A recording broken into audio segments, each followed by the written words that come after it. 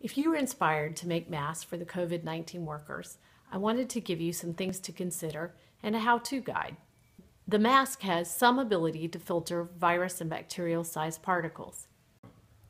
I am an orthopedic surgeon, and I will give you some of the scientific articles and information that led to these recommendations. And at the end, of course, a disclaimer. Supply list. I will give you a formal list at the end, and you can download it from our website. You will need an HVAC filter, the kind you use for air conditioning vents. I recommend the MERV 12 to 14 or FPR 9 to 10 or 1500 MPR rated filter like the two that are shown. You will also need some cotton material. I recommend a light colored 100% cotton pillowcase like this one works well.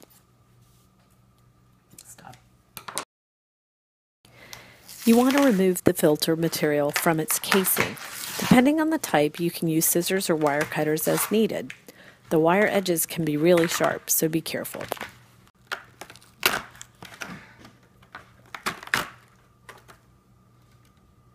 The Band-Aid on my thumb is where I poked myself with the wire. You will need to cut your template. It will be 7 1/4 inches wide by 7 1/2 inches long. You can just print the template from our website if you like. The long, narrow part at the bottom is for templating the edging and ties.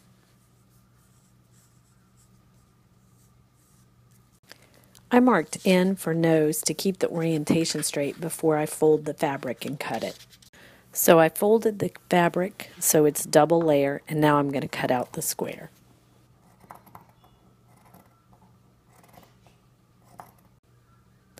Now just cut the fold so you have 2 squares. You're going to flatten the filter out by putting weights on either side and holding it down, marking it with chalk, and then cutting out 1 square of the filter material. You will use the narrower template piece to mark out the ties. You need to cut 2 strips that are at least 37 inches long. I made my ties 43 inches. Sorry about the guinea pig squeaking in the background.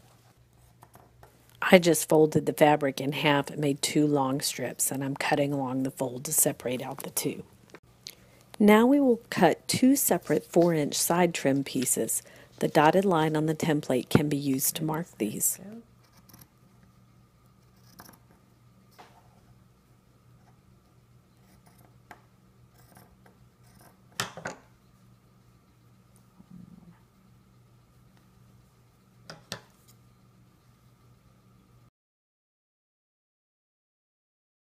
One of the reasons I like all cotton is that it irons well. We are going to iron pleats and the fold on the edging so it will be easier to sew. Don't iron the filter. We can make pleats in it without ironing. You want to adjust your pleats so that the side will measure 4 inches. If it's not perfect, you can adjust it with the iron, as you can see. After you iron pleats in both square mask pieces, you will iron the trim and the tie pieces like this.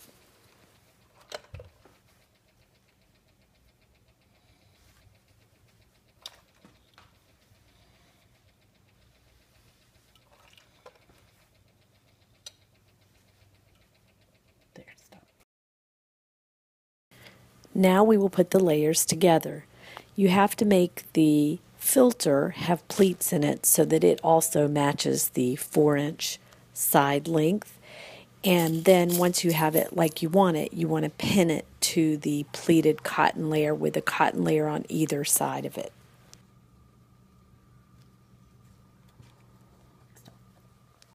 Now you have a piece of cotton on either side of the filter, and we're going to pin these together on each side so that the pleats all lie flat.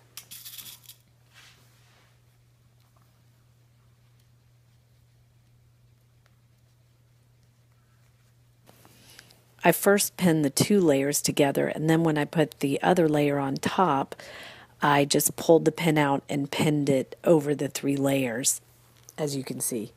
It doesn't matter if the pleats line up. As you can see, I've done this on both sides so it's nice and flat.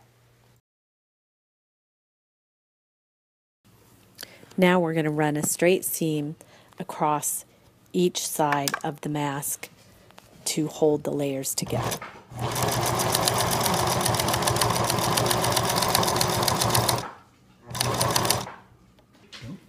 Now remove the pins. Make sure and check for hidden pins because once you put the edging on, you can't get them out. This is what I found here. Now is a great time to cut the threads. Take the 2 small side trim pieces that you ironed, and we're going to put them together on the mask with pins.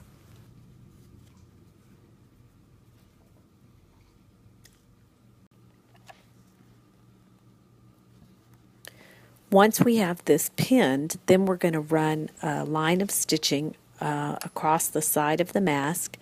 I like to use zigzag, but you could do it straight.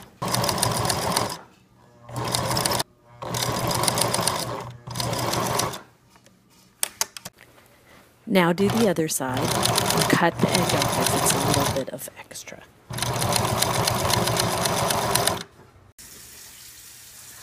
Now you are ready to add the ties, which are also the trim for the top and the bottom.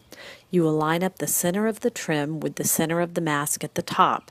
I have a household twist tie pinned, which will be sewn under the trim fold. Now I have the long ties and I'm folding them together like we did when we ironed them, and we're going to pin these to the top and bottom of the mask.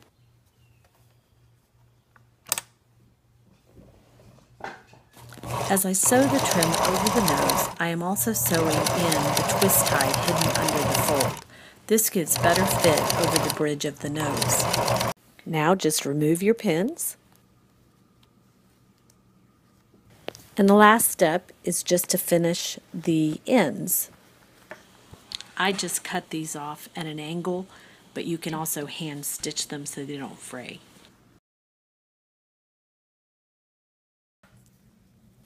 I do think you should make a tag that states what the mask is made of and specifically the type of filter you used. I would put a note with a short bit about you because it's nice to know when someone is cheering for you. The punched hole allows you to attach it to the tie.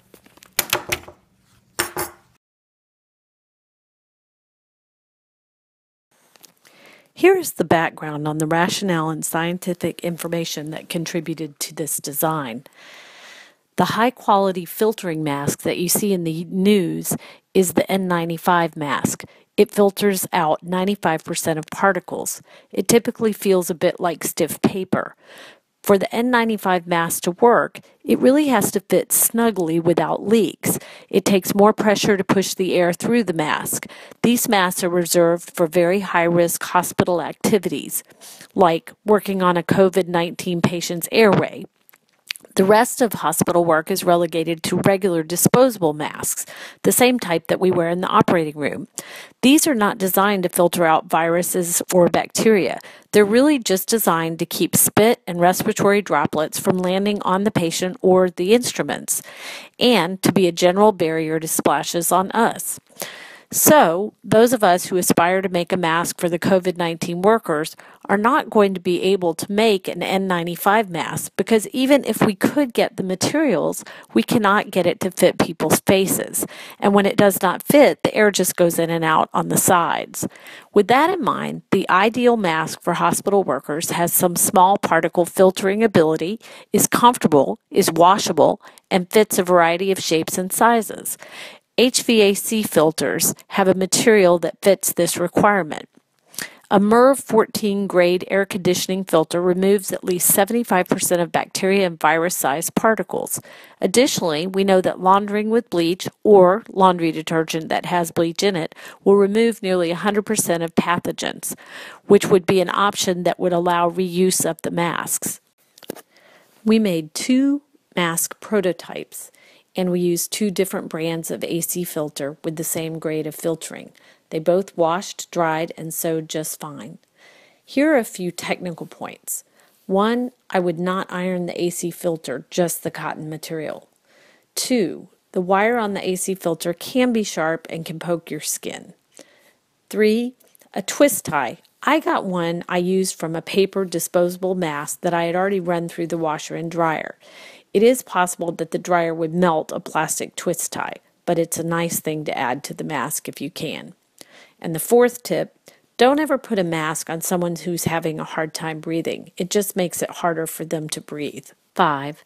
I will post links to the template, measurements, materials list, and bibliography of references with the video. And one last point. I hope that the quilters and sewers of the world will take this as a starting point and make the mask design even better. I'm sure you realize that COVID-19 coronavirus testing has not been done on this mask, or really many of the masks. We can use scientific articles and knowledge to inform these solutions. There is no guarantee that this mask will protect you or a loved one or a hospital worker from the coronavirus. Remember, most transmission is via hands, touching, and surfaces, which is why hand washing is the #1 preventative measure. This video was made entirely to help people around the world with the enormous challenge presented by a pandemic. This video was not funded and is not intended for sponsorship or commercialization. This is intended for home volunteers that simply want to do something to help.